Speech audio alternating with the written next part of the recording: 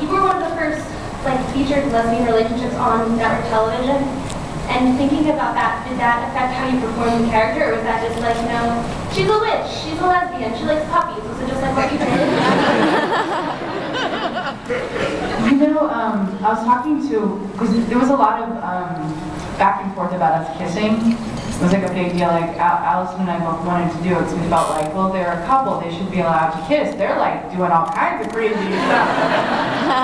And we can't even kiss. So we were kind of upset about it. And then one of the prop guys took me aside and he's like, I'm gay.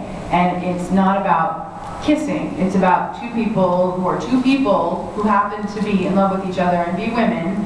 And that's what it's about. It's about changing the mainstream and saying that it's okay to be what you are, regardless. If you find somebody to love, period, you're just lucky, He's like, it's about how you guys are with each other, and it's the relationship that's important, because you show us that you're just like us, you're just like anybody else.